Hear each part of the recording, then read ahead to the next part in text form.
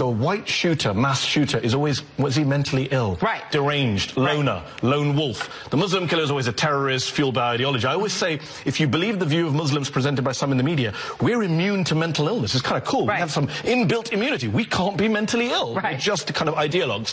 But if you look at the coverage, Joy, the word terrorism is not used for people who are not Muslims. That's the problem. We've been conditioned to believe that a terrorist attack is only an attack carried out by a brown dude with a beard shouting something in Arabic. Right. When, of course, the statistics show otherwise. The ADL says that 3/4 of the terrorist deaths in the United States over the past decade were carried out by far-right domestic white nationalist terrorists. A quarter by Muslims.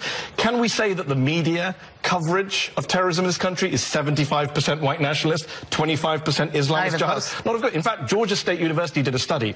They found that a Muslim terrorist gets 4.5 times as much coverage of his crime as a non-Muslim terrorist. Right. 4.5 times. Well, think about the killer in Las Vegas who gunned down hundreds of people. It's hard to even remember him. He's gone. Nobody talks about him anymore. No one talks about him. Here's a statistic for you. The Georgia State guys found that a non-Muslim terrorist has to kill, on average, 7 people more than a Muslim terrorist to get equal coverage as a Muslim terrorist. Yeah. That's a hashtag media fail. And I'm always reminded of that old viral tweet that terrorism is one of the only areas where white people do most of the work and get none of the credit.